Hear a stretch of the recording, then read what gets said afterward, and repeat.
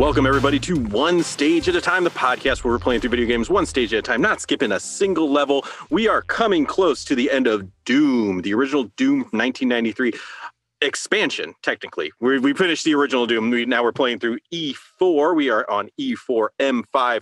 They will repent. My name is Aaron Neeson, and I'm joined by Andy Prim. Hello, Andy. Hello, Aaron. How you doing today? I'm doing great. You know, the Super Bowl's on TV, but I ain't watching it. I'm recording a video game podcast with my friends.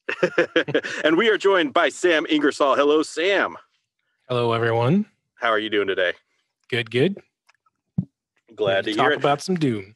Gentlemen, let's talk Doom. Let's do it. Folks, I'll hit you with some quick stats up front here. This is indeed the fifth mission of episode 4 of Doom from 1993. And as Aaron said, it is called They Will Repent. It was designed by Tim Willits, a friend who we met previously, and it uses the music track Waltz of the Demons by your friend and mine, Bobby Prince.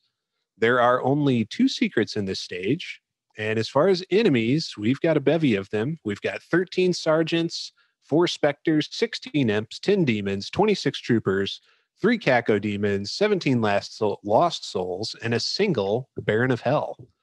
Well, let's, with that out of the way, why don't we have some opening remarks for E4 M5? Aaron. This was another one that kind of perplexed me. It's another one that felt like it should have been much earlier in the episode. It was a fun level. I actually liked this level. I actually liked it. This isn't a, what are we doing here? This level was pretty fun for me. I enjoyed myself. Again, sort of not really feeling any sort of narrative, but that's okay because it was fun enough. But again, much easier than the first 2 levels in this episode. And it's like, what? You guys got me primed to hate myself. Like you got the oven, but you're not cooking anymore. You heated it up. It's because we want you to stick your head in it. Yeah, exactly. So it's like, it's like either make me hate myself or, like give me a story or something. But again, this level was more fun. I had more fun than I did the last level, but it's just this whole episode feels weird, and this doesn't change anything about that. Okay, well, Sam, give us your opening remarks. Another concept level. So Aaron, I'll go with Aaron's analogy about the oven. So the first 3 episodes, you're going to the oven. Oh man, there's this great stuff. You don't ever see anyone make anything, but you just go to the oven. There's something in there. You're eating it. What you don't realize, episode 4, they're cleaning the oven. They've turned on the automatic cleaner. It's cooking, but it's not really meant to. There's nothing there to eat. There's just the leftovers and like the stains from previous levels left in there. Cool level. I liked it, but again, it feels like this is a really cool concept of like a fortress. Like I think this is actually the coolest like fortress level. Like it feels like a cool like fortress. I keep saying that, but then like it's what it feels like. I think there's a point I may have just been stupid and not remembered how to get back out of where I was at, where I couldn't backtrack. It felt like, yeah. I got to the end, but I never found the blue key, and I could not find a way to go back to go look and past in the previous section. So I just ended it. A couple not enough radiation suits, I would say, for this level. Overall, not a bad level, but I think we're just kind of like running on fumes here. Well, for as far as compared to previous Doom entries, and I think that's going to keep getting repeated. It was fun, it was cool, but nothing new at this point. Well, I will give my opening remarks. I thought this was a great level. I kind of, if it's your oven metaphor here, if it's like a hot oven and nothing's in it, this level was a nice surprise. It's like if you thought the oven was empty, but then you slid open that broiling drawer and there's a nice shepherd's pie in there. Or like a little chicken nugget fell down. It's just, yeah. Real quick. Nothing to do with the level, but just some weird coincidence. I ate shepherd pie tonight. Hey, there you go. And I haven't had or heard of like the words shepherd pie in years, before this evening, and now it's haunting me for some reason. It's a edit. You just mentioned it. What the fuck's going on, guys? Do I need to go? We could get a herd. It's a multiversal convergence point where like all of the potential energy in the universe is focused on shepherd's pie. Got some WandaVision. The last time I had a shepherd's pie, I lived in St. Louis. Me it's too. Like from Llewellyn's or something, maybe Llewellyn's, whatever one of those. So. I can't remember the name of it, but there's like a Scottish place in the Loop. Scottish Arms. Yeah. Dressels or something. Dressels, yeah. I mean, Dressels had the good. No, we're getting way off topic here. Yeah, we are. The beer cheese chips was at Dressels, I think. That was really good. Northern Lion was talking about shepherd's pie the other day, and I was telling Sarah about it, and she's like, "Oh, I've never had it." And I was like, "Oh, we should make shepherd's pie." But fucking Northern Lion, he's always like humble bragging. He's like, "Look, I'm not a very good cook, but it's easy to make shepherd's pie." And he just describes 25 steps that are like really difficult to do. And he's like, "And that's all you got to do. It's easy." It's just sloppy Joe covered in mashed potatoes, guys. It's easy. Pretty much. Well, I'm sorry to interrupt your train of thought, but you found a yummy shepherd's pie, and it was this level. So I actually like this level, and I feel like it has actually a pretty good narrative in terms of like the visual storytelling of the stage. There's a through line that literally a line that runs all throughout this stage and kind of ties everything together. So there's some nice theming in terms of like the gameplay of the stage. And like, the moment to moment action of fighting enemies, I feel like that's a little bit weaker. There's not as many like thrilling encounters, and there's even a few like bullshit parts. But like in terms of like the structure and the aesthetics of the level, I thought it was very strong. So let's get into it. Let's kind of talk our way through it. Of course, the kind of the most obvious thing that we see at the beginning here is this fountain of blood right in the opening lobby here, and that's going to kind of just lead us all throughout this fortress that we're in and kind of tie all the rooms together. We've got this river of blood flowing out of this big fountain, kind of downward, and then crisscrossing through all the different rooms that we will encounter on our trip through They Will Repent. So why does this blood hurt us? Is it boiling blood, you think? Or is it like corrupted somehow through the machinations of hell? Or why does just a river of blood hurt us so bad? Maybe it doesn't hurt, and he's just going, ew, ew, ew, ew. He's just grossed out. It turns out Doom Guy is like really persnickety, and he has he likes to be clean, doesn't like getting his hands dirty. Yeah, he's a hypochondriac. His real face when he's killing everyone, he's just like, that's why he's always grimacing in his little portrait on the bottom middle. The health packs are just wet wipes, and the blue health bottles are just water that he's like constantly rinsing himself off. It's just hand sanitizer. Forever unclean. Want to catch coronavirus? All these bodily fluids are hazardous. He always keeps his mask on. All the armor is like a new shirt and another hat, another helmet. He's just constantly changing, just throwing his old clothes away. We figured it out. And question asked and answered. Well done, gentlemen. We got there. We did it.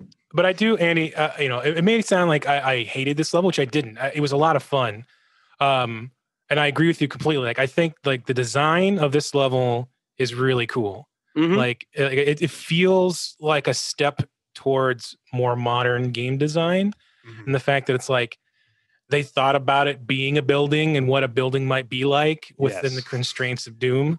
And so, guys, what is a building like? Yeah. And everybody looks over at Tim like, what the fuck are you talking about with the building? Like, we don't think about that here.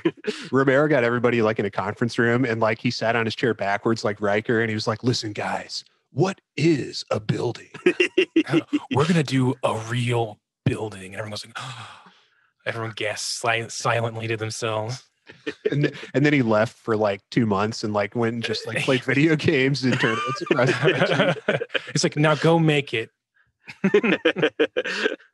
We'll get into this, but Tim Willits is the credited creator of this level. But as we know, Tim Willits is a serial credit thief, according to American McGee. And there is some evidence to suggest he did not actually make this level. Really? We'll get into that a little bit later. Is it another like I had the idea for he was the one who sat down on a chair and said we're gonna do a real building, and then he fucked off and everyone else made it. And he's like, well, I mean, it was my idea, guy. I'm the one who thought of it. Yeah, well, it's an interesting story, and I don't have the full scoop. It's just sort of bits and pieces, but we'll get into that a little bit later.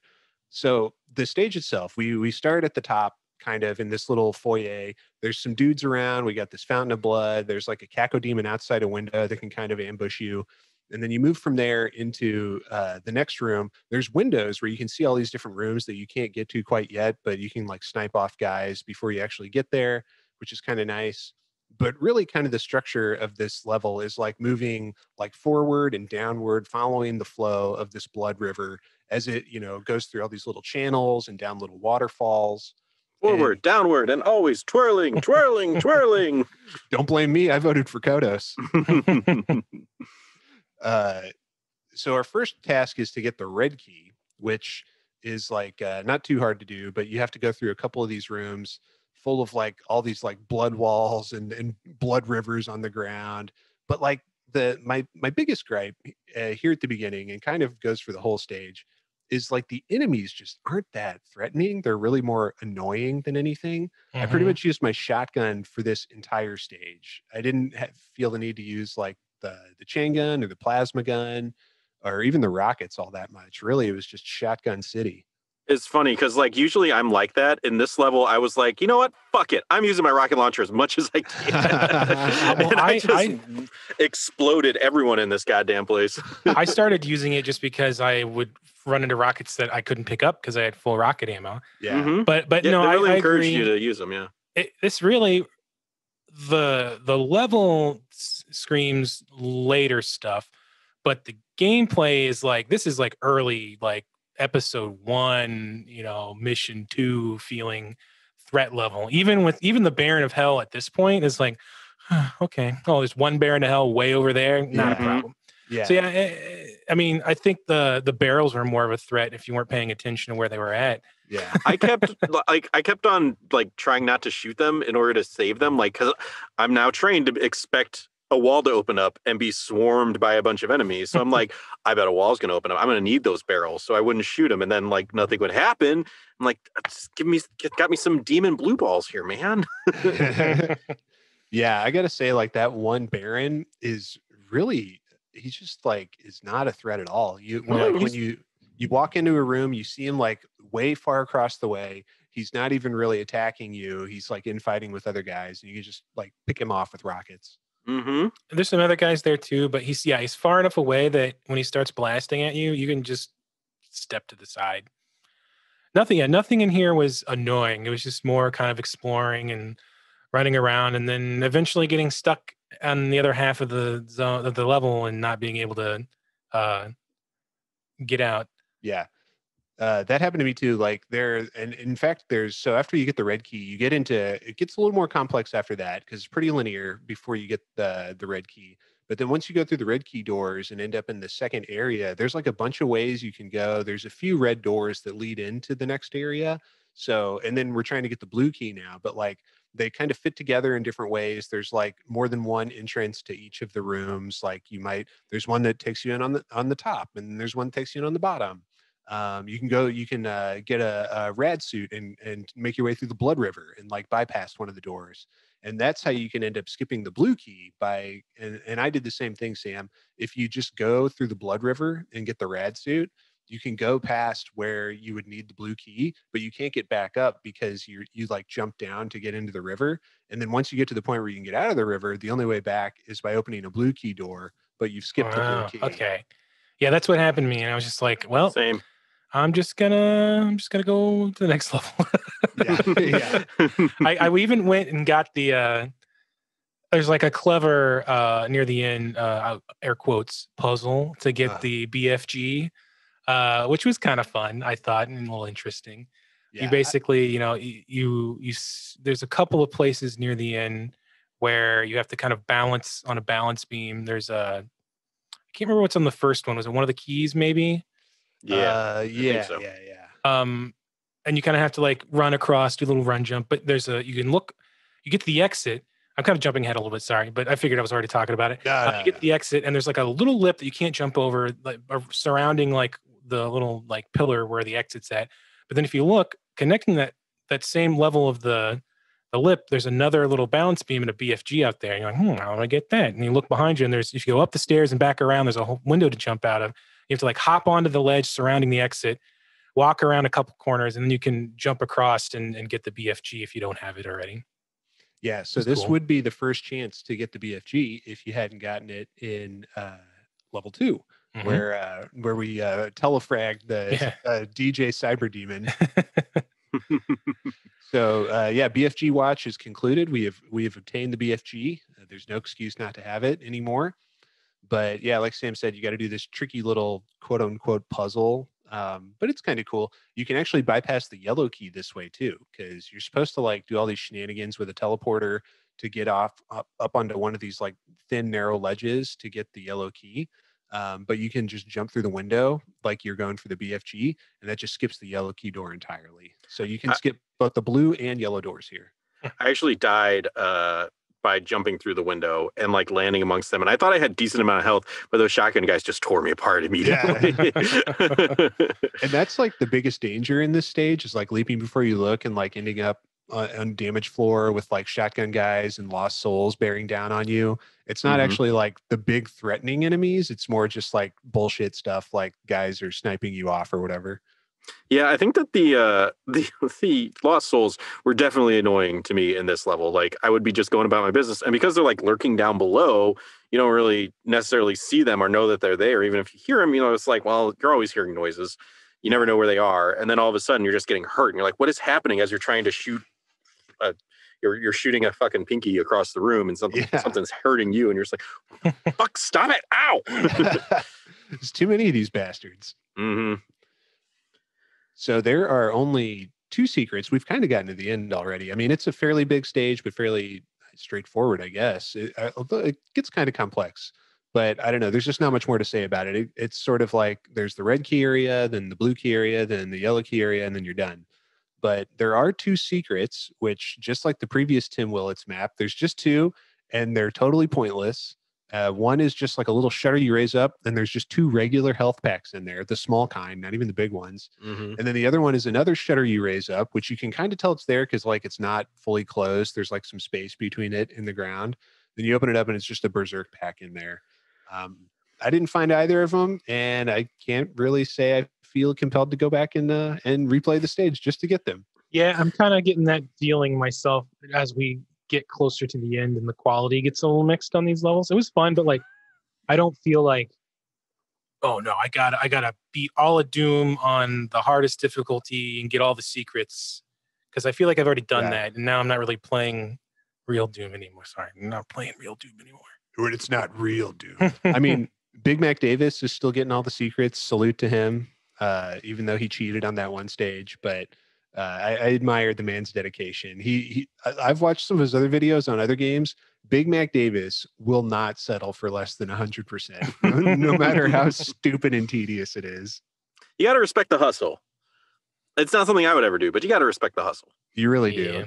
Some games are just not meant to be 100%ed. Like, I don't know if you guys saw the completionist Gerard Khalil. He did a video on getting 100% on Legend of Zelda Hyrule Warriors. It took him like 600 hours. It was insane. Holy shit! I don't understand the compulsion, but I like understand the compulsion. Yeah. But Jesus Christ, 600 hours. What? I mean, like that's his job. So that's fine. It's his job. It's what he does. It's his job, and he loves it, and that's great. But like, who would make a game where like percenting it is even a thing when it would take that long? Like that's some sociopath shit. Yeah. Like knowing that people are out there who have to 100% it. Like it's compulsion for them. That's fucked up, man. I like Bill Trennan is like personally taunting Gerard Khalil. A few times I've felt like doing that. It's when I've already almost done it, and then I just still don't do it anyways. Yeah, when are you gonna 100% Final Fantasy 14, Sam? I'm working on it. Okay. Okay. That actually, the next expansion, they're actually bookending. They're doing what I hope they would do, which is the next expansion will be the end of the current story arc they've been doing since the launch, and so 6.0, and then the first patch 6.1 will be starting a new story going forward with all the same characters. So I read I'm something about that. Yeah. I'm very happy that they decided to do that, because I'm hoping that they will then let people start at the new story, so they don't necessarily have to play. Because the way, instead of like WoW, where you can play every expansion from the beginning, you have to start from the beginning, because it's like a regular Final Fantasy game. You can't just skip. You can actually pay money, like $25 to skip a story arc if you want. Sucks. But you have to. Your character is level 1, and they start at the beginning of the game, and you have to play through the game to get to whatever the current content is. Level 90 will be next. So this is going to be like killing the final boss. This is like going to the North Crater and fighting Sephiroth. This is in game. It's called Endwalker, but it's like in game for Marvel. We're going to the moon. We're fighting Golbez. Yep. It's the culmination of everything they've done since 2.0 at least. So I'm excited. It'll be cool to finally see how things wrap up and what they want to do next. Oh, well, all right. What 3.0 or 4.0 is? They're on. This will be 6.0. Is the newest one, and then 6.1 will be who knows. Yeah, it's they're chugging along, making some the best Final Fantasy story that's been out in years. Yeah, hey, and props to them. Square Enix, they got to make their money somehow, and it's cool that they're doing that. I mean, I haven't played it, but from what I understand, it's cool and has a good story. So I'm glad that they're still doing it. It's definitely out of compared to the other Final Fantasy stuff they've been putting out. It's definitely more Final Fantasy feeling. It definitely, because it's the way it's designed. It pulls from all of that. Like the last expansion's raid tier was all themed on like Final Fantasy VIII. So like all the music is pulled from that, and like Eden was in the first wing was like the boss, and she does the full summon and everything. It's really cool. Yeah. It's cool. It's real nostalgic and fun, and it's a lot of fun playing. Yeah, man, fucking chocobos, man. Yeah, they're in there. I know Final Fantasy guys. And go to the gold saucer. Oh fuck yeah! There, I'm in. I wanna do the arm wrestling mini game at Gold Saucer. All right. Yeah. Well, let's finish talking about this level. I think that honestly, we've kind of gotten to the end already. Like, there's not much more to say about it.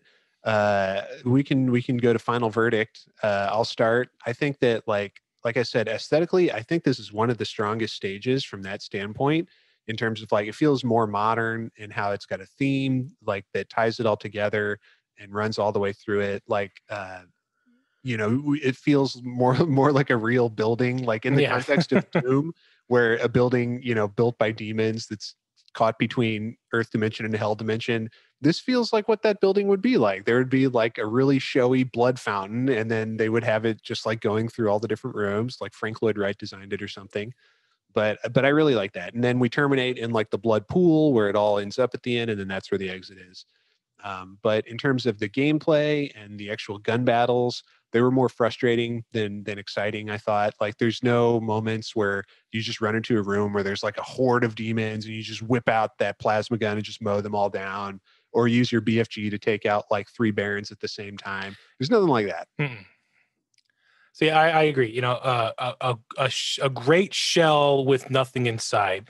Literally nothing. They give you a BFG that you don't need for the level. Yeah. They've never done that. They usually, whenever they give you something big, it's because you need it. Not this level. But man, it's it's like a Fabergé egg. It's really cool and awesome, but there's nothing of substance inside. Yeah, pretty much. Mm-hmm. Yeah, you guys have pretty much covered it. I don't really have anything to add. I did, like I said, I had fun with the level. I thought it was cool, but it was just like, it was not particularly challenging, and didn't give me any sort of feeling of fulfillment when I finished it. No catharsis. So it's like, okay, that one's done. Moving on. We are all the disappointed fathers to this stepchild of a level. Yeah, that's not true. Live up to its potential. We're daddy warbucks and enjoying our bubbly and wondering why Annie can't be more of a benefit to society. Yeah, it could have been cool. It feels, again, like something that they didn't have time for in a real game. Yeah. Well, as we know, all of the stages in episode 4 have names that come from the Bible, and this one is no exception. They will repent comes from Luke chapter 16, verse 30, which reads, "Know, Father Abraham, But if someone from the dead goes to them, they will repent. I haven't read enough of the Bible to know what the context for that little line is. It's a little ambiguous out of context, but I suppose it's something about like if an evil spirit goes to you, or I don't know, something about repenting and the dead, and who knows. Definitely Some kind of Bible less sexy than the poison tongue one. Yeah, that's true. Okay, now let's get into Tim Willits a little bit, because this guy just keeps surprising me. Again? Okay, no, go ahead. Say what you're going to say, Aaron. I was just going to say, he's the one who designed the multiplayer map, right? Correct. Yeah. He's not, is he the war criminal, or is he's not the one we hate, is it? I don't think so. I feel like we said it was either Sean Green or American McGee that we said was a war criminal. He's okay, but Tim is the credit stealer, the one who claimed to invent multiplayer maps. Yes. He invented the multiplayer game. Yes, yeah, that's correct. And then Big Dick Tom Hall is like, excuse me. but he's also like, we've covered it. He wasn't like wrong, because they had made maps that they then were like, we're going to use this for multiplayer. And Tim Willits, according to them even, was like, I'm going to make multiplayer specific maps specifically for multiplayer.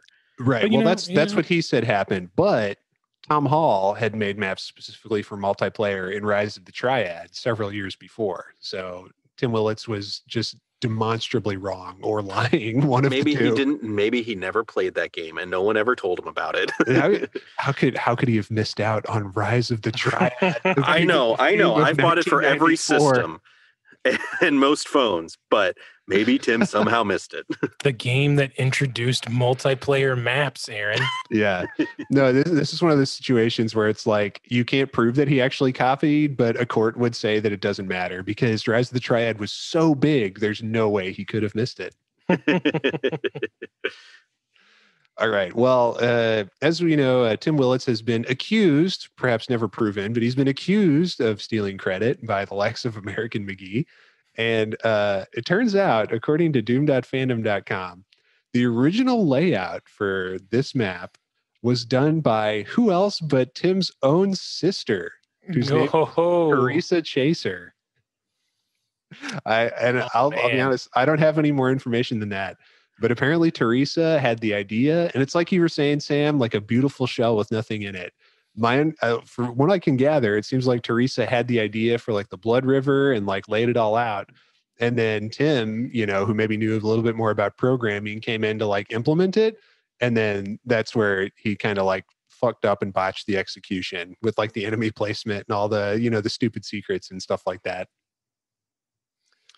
He's like one of those birds that like they lay their egg in another bird's nest and then it hatches and pushes all the other birds out of the nest.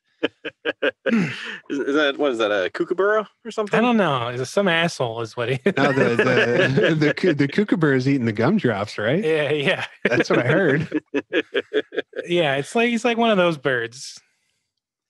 Yeah, he is. He's and who knows, maybe his sister was delighted to like be able to contribute to something like this, but yet again, it's Tim Willits is not living up to his own hype. I hear that we've established Tim Willits is a stupid bird. That's what Tim Willits is. You fucking bird. Next time on the show, Aaron gets sued by Tim Willits. He called me and said, I'm a bird. I'm not a bird. Aaron gets sued by parasitic bird Tim Willits. Whatever you said his name was. Yeah. Litigate me, Tim. I'm a lawyer. Yeah, Aaron's a lawyer. Don't question it. I could be a lawyer. Anybody can be a lawyer. That's true. Anybody could be a lawyer. I could be a lawyer. Who knows?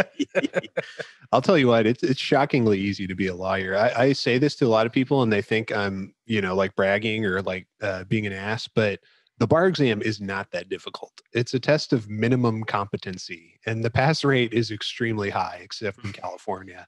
So like there's a lot of dum-dums out there who are like that one guy from Florida who had a hard-on for dunking on GTA all those years. Oh yeah. You remember that guy? No one cares about anymore. Oh, Especially Rockstar doesn't care anymore. Damn, what was that guy's name? I don't remember, but he was around for a long, long time. And Yeah. he was the guy, Aaron. You look a little like you don't know what we're talking about. Right when they decided to like form the Jack ESRB. Thompson? Was it Jack Thompson? It might be Jack Thompson. So like when Congress was like, you need to rate yourself or we're going to do it. This guy like kind of crawled up from the scum of Florida and like decided to like just keep going when no one cared anymore. Yeah. And was like going on and on, but specifically about how, games are going to make all of our children pedophiles and rapists and murderers. And he would just go on about GTA. Like that's all he did was GTA. He got disbarred, I think, eventually because of something related to it. Like probably. I was going to say, it sounds like someone needs to check that man's computer. Yeah, right. Yeah. GTA made me do it. It's like all the people who are screaming about pedophiles. Yeah, it might be projecting a little bit, but it might be a Jared Fogle situation. Maybe. Yeah. I don't know. Oh God. Jack Thompson. Yeah. I looked up anti-GTA lawyer and he popped up. You know what? Our children will never know how funny it was when Subway Jared got busted, taken to prison for CP. Listen, Liz, I get that you say it's funny, but like I was genuinely horrified. Like, did you like I read about the shit that he did. That is not a laughing matter. That man. No, I mean he's a monster. No. It's more about like the idea of like that he was like a fast food pitchman for such a long time. Yeah. It's absurd. It's completely absurd. The whole but like Jesus fucking Christ, don't look into it if you want to sleep well at night. Well, yes, that's a good point. Good advice there, Aaron. Thank you for adding that little tidbit. Let's talk more about cutting creatures open and spilling their guts everywhere in a video game. Let's do that. So next stage, which we will be playing in about a week's time, is called Against the Wickedly. But I think that's about all we have to say about this particular level and about Tim Willits. I think we might run into Tim Willits another time before the end of episode 4. But if not, see you later, Tim. Good riddance. And may we never meet again. But your sister has some cool ideas, man. That's true. Teresa Pacer, if you're out there, you need to be making some more games or at least coming up with ideas for maps because you did a good one here, I think. Mm-hmm. It's weird because it does seem kind of like a bifurcated level. Like the map design and the aesthetics is one of the strongest, if not the strongest, in terms of like theming and narrative and visual storytelling. Feels very ahead of its time, but then the implementation of like where the items and the enemies are laid out just feels so crappy and just like worse than like episode 1. Just very like no thought put into it at all. Very kind of haphazard and just doesn't really work that well. Yeah, I agree. It's very cool aesthetics, very cool feel, very cool the atmosphere, but just falls kind of flat after that as far as everything else. Totally. Okay. Well, let's switch gears, boys. I have a few gaming headlines for us to talk about today in the second half of today's program. And the first thing I wanted to talk about, have you guys heard that there are like a bunch of Sonic the Hedgehog rumors going around right now? In regards to game, I know they fired the guy who did the voice for years. Yep. I don't know if he was fired, but they've parted ways. They've parted ways. And some other guy has already done some voice acting for a new show or something. Yeah. That's all I heard. I didn't hear anything else. Yeah, there's a new show, Sonic Prime, I think it's called. That's going to be coming out as a computer animated show. I don't know anything beyond that though. Dr. Robotnik, the voice actor is still the same. Yes. Or the toilet on Twitter about it. Where it belongs. Yes. So Kevin Pollak, the current voice of Dr. Robotnik, aka Dr. Eggman, has confirmed that he will continue voicing the Good Doctor, which he's done for like 17 years now, ever since the great Dean Bristow passed away, who was the voice of Robotnik in the Sonic Adventure games. But everybody else got the axe, including Roger Craig Smith, the voice of Sonic, Cindy Robinson, the voice of Amy Rose, and Colleen O'Shaughnessy, the voice of Tails. They are all out the door and kicked to the curb. This is according to rumors and leaks that I read on NeoGAF, which is, as we know, an incredibly reliable source and should not be questioned. But apparently this all comes from a reliable leaker. But that was just the tip of the iceberg. There's a bunch more stuff that this leaker's talking about, and it all coincides with Sonic's 30th anniversary, which I presume is this year. Yes, I believe that's accurate. I honestly thought it might. So I guess they're gonna try and like reboot the franchise and let's get a clean slate. Dude, yeah. It's they good luck. They haven't had a very good history of doing anything right. Like, do you think? Oh man, this is so confusing. Like, because I didn't know about Tails and Amy also parting ways with Sega. Definitely makes it sound like Sega might have been the instigator there. Because of them all.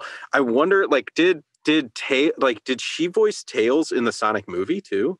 Yes, she did. Yeah, she did. In that definitely scene, she did. That definitely makes me think that she was a little too expensive for them, maybe. Like, as far as her, like, but I don't know. This is all that's news to me. This is the first I'm hearing about it. It sounds like for whatever reason, they didn't feel like they need to do it with Robotnik, but like they're all their main players. They're going to get a new set of people, maybe in a game that they're already been working on in secret. And they're like, we have enough confidence that you guys are now going to be the voice for everything. Yeah. Moving forward. That's possible. Yeah. And if they're wanting to like make a clean break, and I mean, they say this every other year that like, oh, it's a new direction for Sonic. Yeah, but if they're serious about it, like making a clean break and like cleaning house with the voice cast would kind of indicate being a step in that direction. It is interesting though, like you said that Dr. Robotnik, Kevin Pollak got retained. And that could mean one of two things. One, he's just so good as Robotnik that they didn't want to get rid of him. It's like J.K. Simmons as J. Jonah Jameson type situation. Or it could be two, he knows how to play ball. And he's not like... He's been around long enough. Yeah, he's not asking for gobs of money or anything. He's not in the game that they've remade, so they didn't need to get rid of him and they can just keep him and put him in the next one. That could be. Yeah, that could be. There's been talk that like one of the former voices of Sonic, the one who did it in the adventure games, has is reaching out and like trying to get back in and like do Sonic again.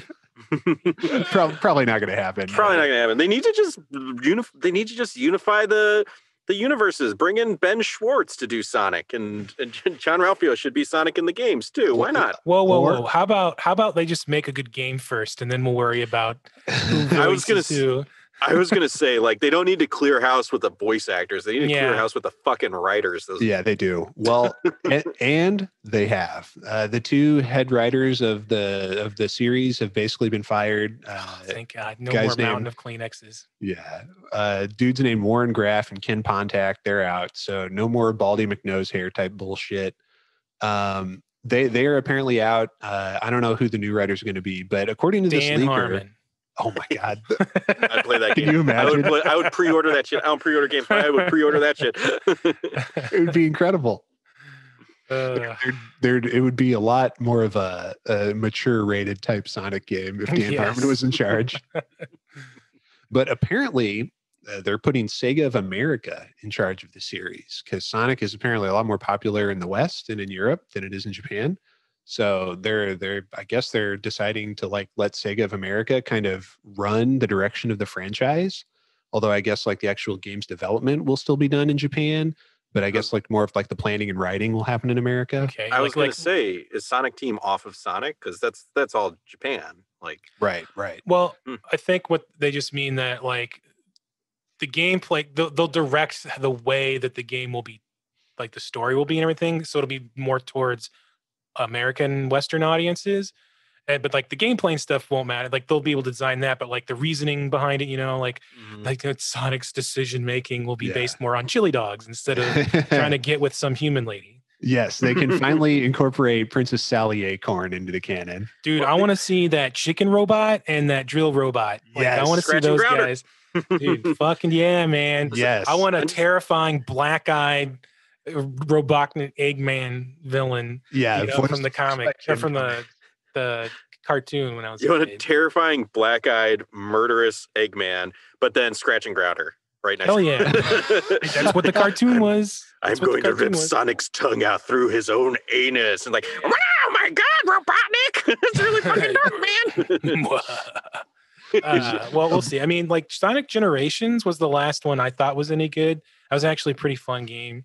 Yeah. Cool idea, but And then what's Sonic Mania was like their big hit, right? Yep. That's They the need to get 2D that one, yeah. that guy needs to get hired on officially because that was like one dude, wasn't it? Like It was kind of his vision, Christian Whitehead, I think. But there was like a big team that worked on it. okay. Yeah, they're not making another Sonic Mania. They've said that several times. Well, I and mean- also he's moved on to Freedom Planet 2 he's been working on. That's his he did the current Freedom project. Planet game. Yeah. Okay. Yeah, I've never played the first one. It looked fun. Yeah. The second one looks fun too, but yeah, with him attached to it, I'm definitely much more interested because I really fucking loved Sonic Mania.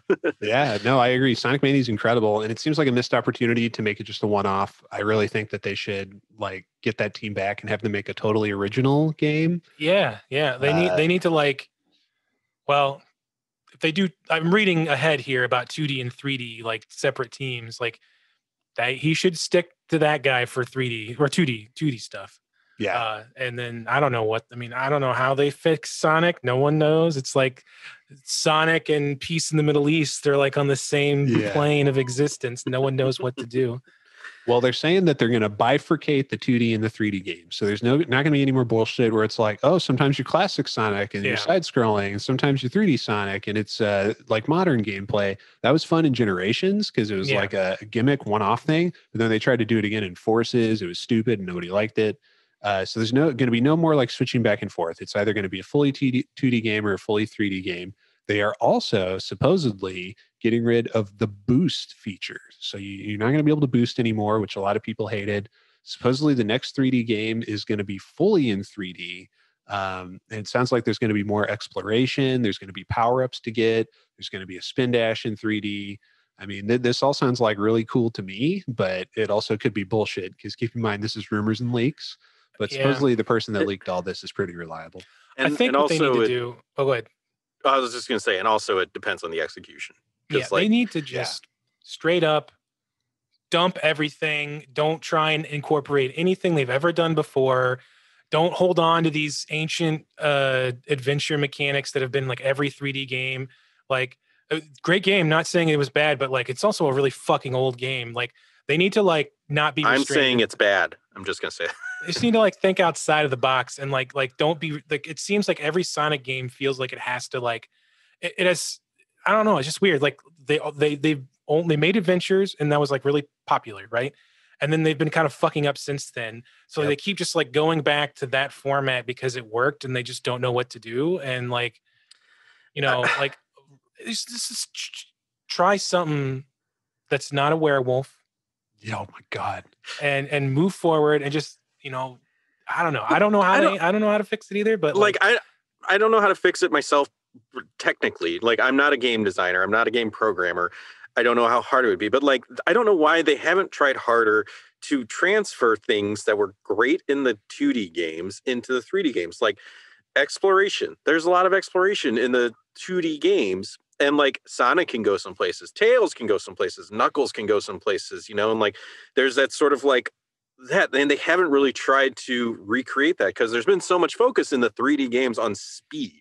Like speed is big time. And like Adventure 1 had a little bit of exploration, like in the hub worlds and stuff. But besides that, in the actual levels, it's all about speed. And like, as I've always said, speed is like intricately entwined in Sonic. There's no way around it. That's like his gimmick is like he can go really fast, but like can go really fast and always going really fast are two different things. And they never really embraced that in the 3D games. And I think they have a chance to do really great. And like, I hope that they can pull it off. All right, hear me out. What if it's like Donkey Kong 64 and you can switch between Sonic and Tails and Knuckles within the same stage? Haven't they done that? They have done that in Sonic Heroes. Yeah, where they all ran around together. Yeah, but that doesn't count. That's not like exploration. You know? No. Like big Donkey Kong 64 style levels, and you got to collect golden bananas. Yeah, you got to retrace the entire level 6 times in order to get everything. Honestly, with every single character. Yeah, try a little harder at just looking at what Nintendo's doing and trying to steer a little closer to that with some things. Just copy Nintendo. It works for Sony. Just do it. Like you know, like a Galaxy style game with Sonic characters. Like where you flip between them. You know, like here's I got to scale up this wall, so I hit a button and I'm Knuckles now.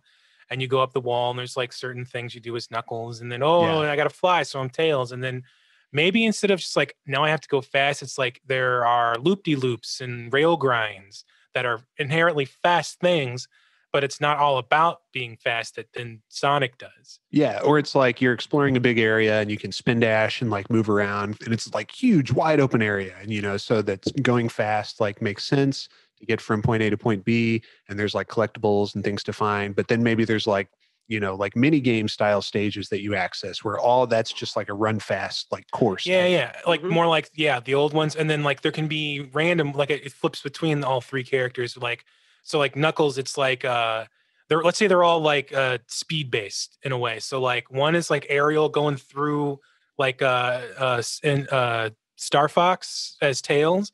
Another one is you're going at like railing rinds, like Sonic.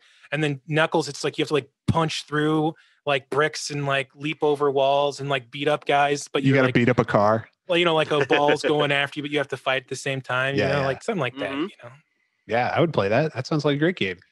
They should hire us for Sega of America. They just need to fire everyone that they have been making games and hire someone who knows how to make games to do that. Absolutely. Yeah, we work for scale. We're going to be much cheaper than those other writers, Sega. So bring us on, buddies. Go bring on, what do they call it? Outsource it out to the fucking guys who made Ukulele or something, like get those guys. Swallow your pride and get some people who didn't forget how to make video games to make this game. Yeah. They're just Platonic. They're just going to get on Fiverr and find a bunch of people. That's what they've been doing, Aaron. Yeah, dude, for real. It's been such like amateur hour at Sega ever since like 1998. It's just been amateur hour over there. I don't know maybe even before that. Like if you look at the history of Sega, they were always kind of like a really kind of shoddy company that like shouldn't have been as successful as they were, but somehow they did. Yeah, they had a console.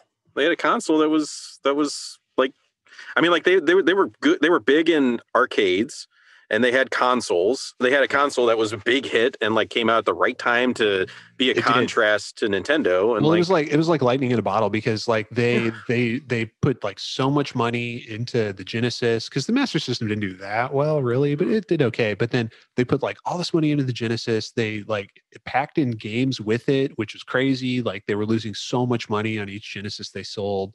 And like they were going up against Nintendo, which had a stranglehold on the industry, and they like rushed it to market, like didn't have all this software really, but it worked. Like their crazy strategy worked, and they ended up like, making a lot of money and rivaling the SNES for that generation.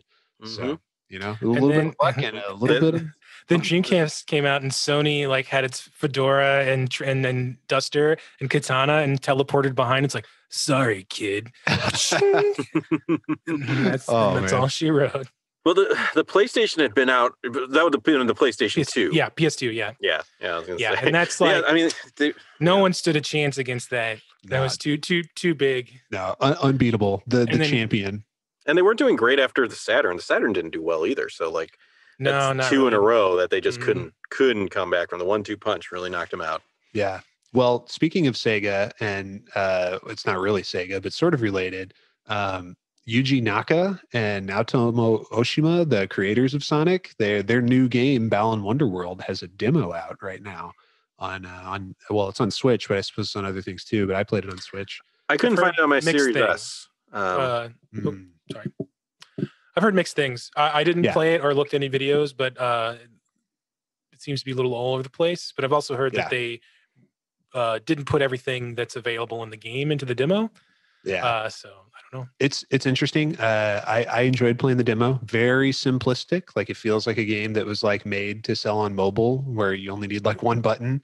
But it was fun. Really good music. That was the high point for me. I was like humming the music all day after I played the demo. So yeah, I'm not sold on it, but it's interesting. I would rent it for sure. I don't know if I would pay full price for it. Actually, I do know I certainly wouldn't pay full price for it, but I would definitely rent it. It's sitting in my Switch right now. I'm looking forward to checking it out, but I don't have very high hopes. Yeah. Well, let's shift gears. Another important news story that I wanted to talk about here. And Aaron, this one involves one of your favorite people on the internet, Alanah Pearce. Oh, really? I heard about this story from a YouTube video that she made. Other people have reported on it as well, but she talked about it on YouTube. That's how I heard about it. Have you heard about this? That Shadow of Mordor, their Nemesis system, has been patented. I heard No. that. They've been trying for years to get a patent on it, apparently. Yeah. Which is weird. I guess there's like some real specifics in it because I've seen it in like Path of Exile is a free-to-play like Diablo style game. And every year they do these leagues that add like a content. Like there's the regular game, it's always the same, but then they have these little leagues that change parts of it. And one of them was very similar to like, here's the guy, you take him down, and it, the same kind of basic idea. But I guess they can't do that anymore. But yeah, I thought it was really weird that they would want to do that. Yeah. So it's very strange. Yeah. So, okay. So I have questions. So like, does this mean that nobody can develop, like, does this mean that the idea in a video game of having nemesises who you develop some sort of relationship with, and it evolves and you kill them or they like remember you and stuff like that, no video game can copy that idea? Or is it just like they're specific, this is our algorithm and this specific stuff nobody else can do?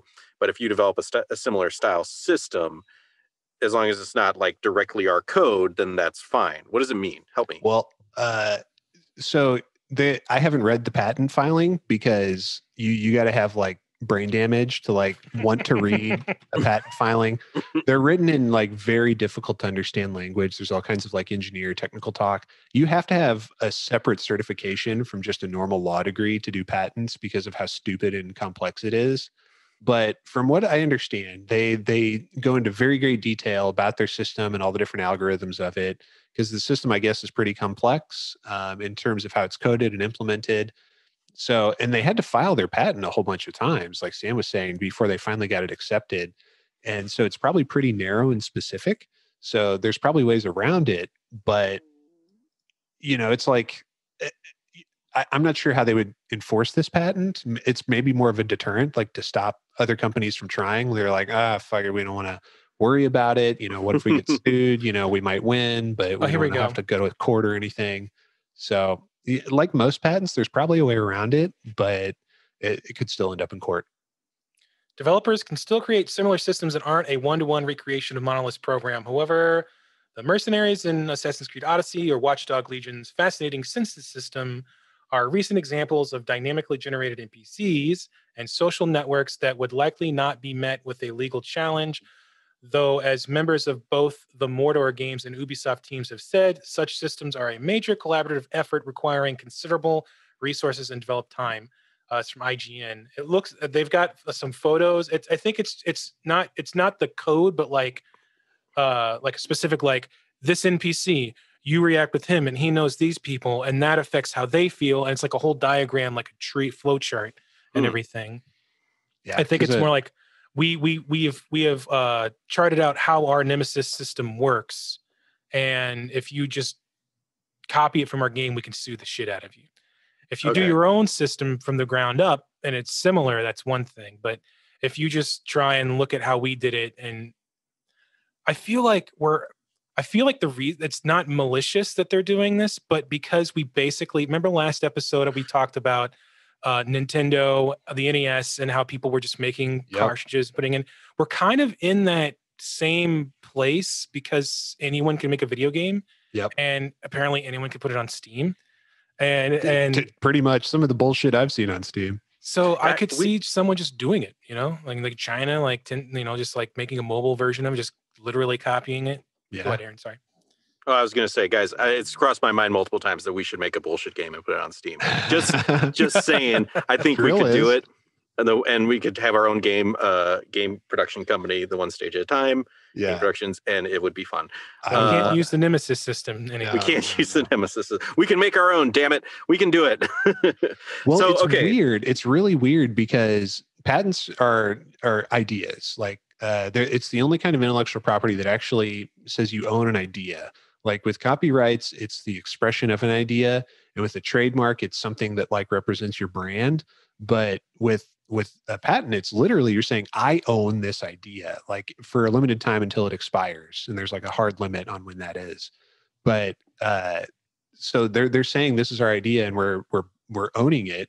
And that's happened before. Like Namco apparently had a patent on the idea of having a mini game on a loading screen, and they got that like in like 2005 or something. So they like, you know, anyone who ever, you know, hated a loading screen in those 10 years where they were really bad there, Namco is the reason why no one could have fun on their loading screens. Yeah, you know, when I was thinking about this, my only thought is, well, then we're just going to forget about this system over time. Yeah. Because if only they can do it, then there's going to be like one more game, and then it's not. As soon as that Mordor game doesn't sell well, then it's going to be gone forever. Yeah. That's all that's going to happen, really. And it's already kind of happening. Like the second game wasn't as popular. It seems really short-sighted to me. I was going to say that the second game didn't really do so well, and I haven't heard any rumblings about a third or anything, but they're probably going to implement it in some other game, right? I guess, but it just seems like if they can't make this work, what a colossal waste of money and time. Yeah, why pay for all the lawyers and all the filing fees? 2015, they've been working on this since 2015. Jesus. So like, I guess they figure this is the future of the Warner Brothers game company, I guess. But if they don't, I mean, it's Warner Brothers, so they got all that extra money. But it just seems like if they don't make this work, it's a huge waste of time. Maybe they'll license it out. I mean, you know, maybe they are thinking that other companies will want to use it, and they'll have to come and be like, hey, can we just pay you money? Probably so. Use it. Yeah, that's probably what they're thinking. But if I was another company, I would just be like, let's just make a different kind of game. Like, why? Yeah, sure. But honestly, this is like, why haven't they made a Batman game using that yet? Yeah. That it would be kind of perfect for that. Yeah, and it's Warner Brothers. They've got the license for it. That'd be a perfect game, some kind of hero game.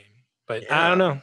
To me, it seems like there's a whole room of people, and like Warner Brothers just runs in, going ha ha ha ha ha ha ha! I did it! Finally, you assholes! I fucking patented it! And everyone just like the music doesn't stop.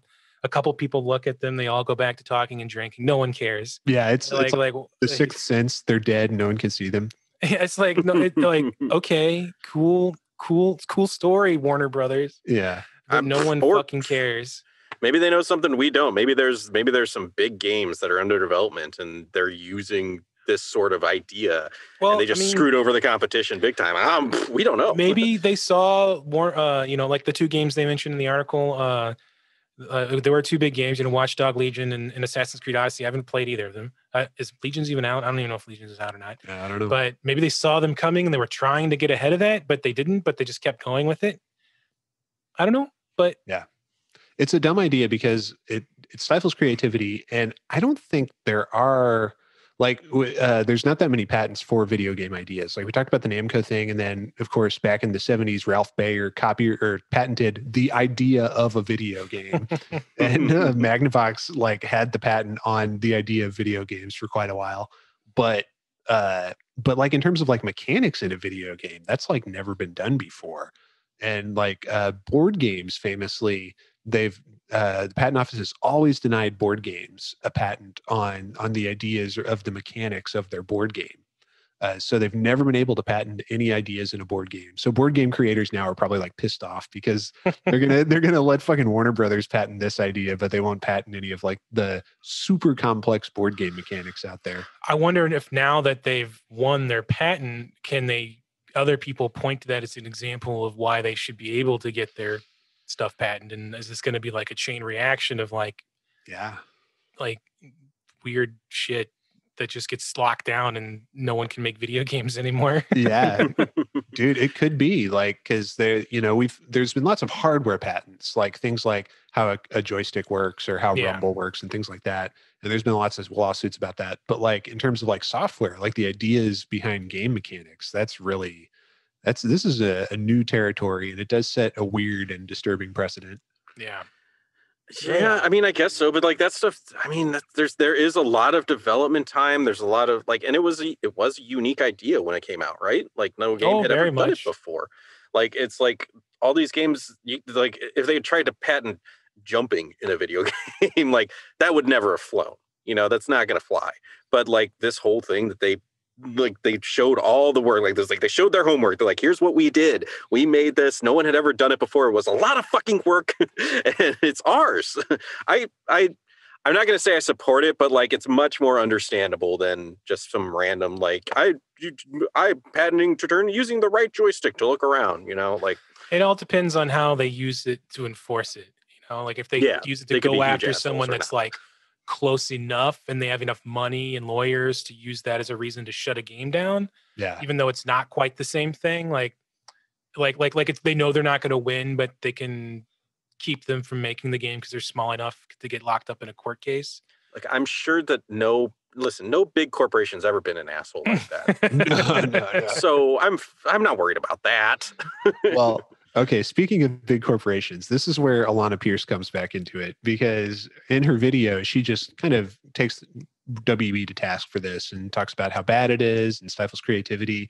And everyone in the comments is pointing out that Alanah now works for Sony Santa Monica. So it's kind of weird for like, you know, someone who works for like a first party company to be saying like that the third party, like a major third party developer is like, you know, doing something bad, or that, you know, they're utilizing their intellectual property in an inappropriate way, when it's like, hey, you work for Sony. I mean, they have lots of intellectual property and they're not shy about enforcing it. Yeah, she's still allowed to have her own opinion. She might think the same thing about Sony stuff. This is just what's in the. I'm not. But she won't put a video out about that. She might. Yeah. Well, that's the thing. It's like she's entitled to her opinion, but like, you know, she works for Sony. Yeah, she ain't gonna get fired. Like, she's not gonna do that. You're not gonna go and put out a video that gets her ass fired. But you know, I mean, yeah, that's fair enough, I guess. All right. Well, that's all I got on that topic. Kind of interesting, kind of messed up. I mean, I don't know. It probably will come to nothing. I can't like imagine. A wait and see kind of thing. Yeah. It's probably like the Namco thing. They'll have the patent for 20 years and then it'll run out, and then, you know, no one will care. No one will care. I gotta say though, like, I gotta disagree with her about like it's stifling creativity. I think that this would almost, by them doing this, almost would encourage creativity, right? It makes people think more outside the box. Like, we can't do that. We want to do that. We can't do that. What else can we do? You know, like, what else can we do that's maybe similar to that, but not exactly that, enough that we won't get in trouble? Maybe go in a totally different direction to try and get people's attention. Okay, but here's a counterpoint. One of the biggest and most pervasive mechanics in games in the last like 10, 15 years is death mechanics like Dark Souls, or more like Demon Souls did it first, but like that kind of death mechanic, so pervasive in the industry. So many games use it. Hollow Knight. Basically a genre. It made a genre. Yeah. Imagine if From Software had patented that mechanic back when Demon Souls was made. And then like all these other games that utilized it just wouldn't have gotten made, because they would have made a different game, right? Because they're not going to try like to just try to work around and, you know, do something that's kind of similar but not totally similar, because they don't want to get sued. So they're just going to be like, well, we'll just do something different and avoid the problem altogether. Or I think that's what's happening here. I mean, you could imagine. Sorry, Sam, go ahead. So what you're going to say? But I just along those same lines, if whenever Metroid came out, if Nintendo decided to patent the idea of that kind of exploration and map progression, there'd be so many games that wouldn't exist anymore. But it's we're clearly not going to get a genre of those games with Warner Brothers. But I think it's the idea that could eventually. It's all about, does this open the floodgates for other companies? And if it becomes pervasive, then I think it will eventually cause, it could kill genres of games from never existing if only one company gets to make the one thing. You know, it's like if Apple said, you know, it was like, no smartphones but us. You know? Well, Apple didn't invent the smartphone. But you know what I mean. I take your point. Yes. Yeah. I mean, I'm not saying that it won't stifle creativity, because it certainly could. But I'm also not saying it 100% necessarily will. And I understand where you're coming from it too. It's like, here's the thing, and then you got like little like, oh, all right, challenge accepted, guys. We're like, let's take that and we'll change it enough where you can't sue us, but it's still now maybe we made it better. Maybe we made it better somehow. But it all depends on how far how much money gets put into the patents and like how much control and the reasoning behind it and that kind of stuff. It's all a great big. We'll see how it goes. All right. How are we doing on time there, Aaron? We're at about time. We should probably wrap things up. All right. Well, we'll wrap it up. We can again put off talking about Godzilla versus Kong for next time. Oh, I assumed we weren't going to talk about that. We said all we needed to say offline. That's true. It does look tight, though. It does. I've heard a lot of theories that it's going to be Mecha Godzilla. I think that it's confirmed. I think there's a toy. Like when it's fucking up the boat, when Kong's on that boat and it's like fucking up the boat, everyone's like, ooh, Godzilla wouldn't just attack him like that, though, because Kong's a good guy. So it's probably Mecha Godzilla. Yeah, I've heard rumors that like it's Mecha Godzilla, but at first they like put organic skin on him, so it looks like Godzilla. It's like a Terminator. Yeah, exactly. Like turns and his eyes red. And I think there's a glimpse of Mecha Godzilla, like a very quick glimpse of Mecha Godzilla in the trailer. Like just like from an angle, lots of debris everywhere, but like you can tell that it's not like Kong or Godzilla up there. But yeah, no, it's gonna be fucking cool. Like it's gonna be fucking cool. It's gonna be fucking cool. King Kong punching Godzilla in the face. He gets a giant fucking axe. Godzilla, and they're gonna team up to fight Mecha Godzilla. It's gonna be cool. Yes, rap music the whole time. I hope that they do a scene for scene rendition of They Live alley fight scene. If it doesn't, then it's a 1 out of 5. Godzilla's trying to get Kong to put on a pair of sunglasses so he can see Mecha Godzilla. I want to see Godzilla get kicked in the nads. Or King Kong get kicked in the nads. Yes, sir. All right. Well, we'll wrap it up there then. Fellas, this has been another good episode, and I've enjoyed doing it with you, but we're going to leave it until next time. Listeners at home, we'll be back in about a week's time with the next episode of Doom. We're getting close to the end. We're going to be on E4M6, which means, there's only 8. And because we did 9, the secret ones, we've got 6, 7, and 8 left. So that's only 3 more episodes.